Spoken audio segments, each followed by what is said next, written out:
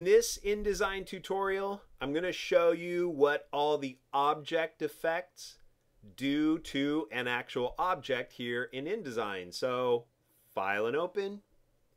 I'm going to go down to my Chapter 9, Folder 3, and I'm going to open up Applying Effects. So I've got this box, and I pretty much have one photo. I want to fill every box with the same photo. So I'm going to select right here, Command D, and in folder 3 I have one photo. We'll just fill it like that. The problem is I don't want to click this and Command D, this and Command D, this and Command D. So I'm just going to delete these other boxes for a second. And I'll just duplicate this one. Shift and Option, I'll drag a copy. Shift and Option, drag a copy. Select all three. Now I hold Shift and Option, drag more copies. Shift and Option, and I'll drag more. It's a lot quicker. Okay, like I've shown you before, drop shadows. You can select an object, and you have a default drop shadow button right up here. Click. But if that doesn't really do the trick for you, I can click it again to turn it off. Right next to that, you have FX, Effects. So when I click that, I can come down to drop shadow, and that takes me to the dialog box. So I can turn on the preview. I can click the up arrow for the distance right there. I can click the up arrow for the size, which is the softness of the drop shadow, like that. And I can click OK. That works. If I click on this one, there's an effect called an inner shadow. So this is the shortcut to the effects. If you forget these tiny little buttons, you can always go to Object and Effects. It's the same exact list. And I'll go to an inner shadow right here. Keep the preview on. Don't really see much of an inner shadow. So what I'm going to do is set the distance right here. I'm going to crank that up. You can start to see that inner shadow coming in from the corner. But if I want it to go on all the edges, I'm going to set my distance down to 0. Then I adjust the size right down here. Hit the up arrow. I can just see a faint shadow, so I'm going to adjust the choke. When I drag that over, drag it a little more, drag it a little more. Now I can see an inset shadow right there, an inner shadow. Kind of a cool effect. I click and drag on this one. I can go to the FX for the outer glow. And by default, your outer glow is meant to have like a light source. It's meant to glow. So it starts with a bright color, but obviously white on a white sheet of paper, you're not going to see it. Bright colors like white work with screen mode. So I'm going to change that to multiply and change this color by clicking on it to, let's say, red. Okay, let's see what we get. Let's take the opacity and drag it up a little higher, around 90%. I want to drag the size by hitting the up arrow, and now you can see that glowing effect based on the red. There we go. I'm going to select this one. Instead of outer glow, it's going to be an inner glow. Click the effects, inner glow. Okay, again, it's got a light source, so we'll keep this because it's going to go inside on the photo.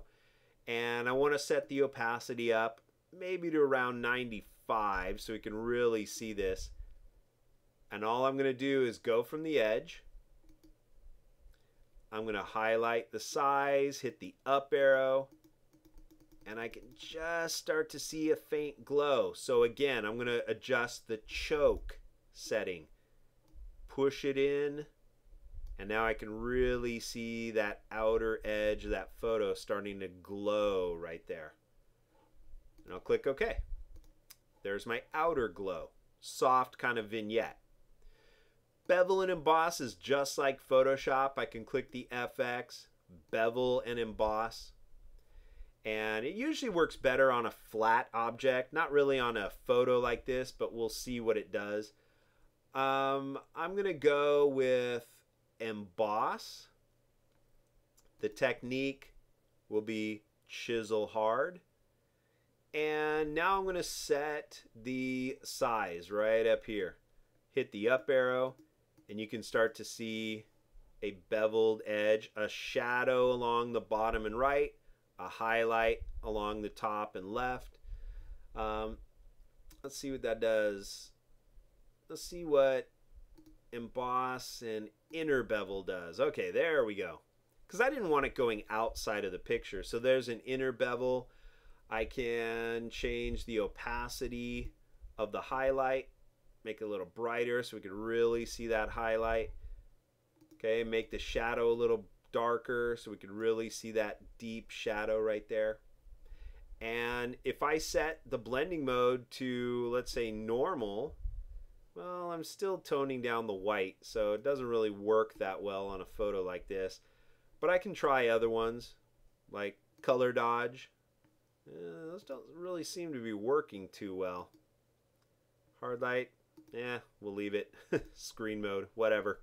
Okay, but that's a bevel and emboss, and you have inner bevels, outer bevels, embossing. Not a big fan of that. Satin adds kind of a random layer of dark values. So I'll click here, go to Satin, and let's just move this out of the way. I'm on preview. I'm going to set the opacity way up so we can see what's happening here. Let's go about 90, somewhere around there, 92. And let's set the size.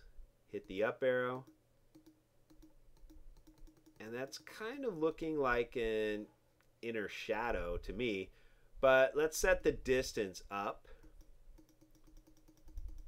And you could see when I keep cranking that, I'm getting a little bit of more of a clumpier dark here, a little bit more open space there. It's kind of an uneven inner shadow effect. I don't think I've ever had a use for that. It's kind of lame. Okay, the feathers are the cool ones. So I'm going to select this image, go to the FX, and do a basic feather. And what a basic feather does is it softens up the edges of your object. So I'm going to set up the feather width to go a little higher, more of a softer feathered edge. I'm going to add a little bit of a choke so it goes in even further like that. We'll do a more softer edge right there. And now when I click OK, I've got a nice soft feathered edge. See the inner glow, I can still kind of see the hard edge of this object. Can't see that with a feather. Feather means blur or soften. So a directional feather, if I go to the FX, directional feather.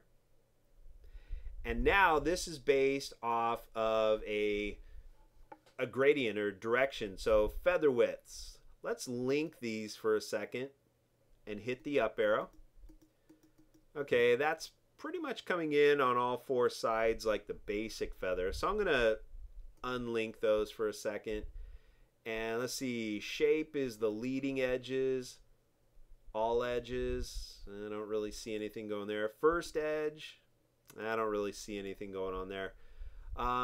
Let's try the angle. Nope, not really doing much for me. Okay, there, if I click and drag, I can see it shaking around, but it's not really doing anything spectacular. I'm going to hit the top edge, and you can see how I can bring that in just on the top. I can set the bottom one to 0, the left side to 0, the right side.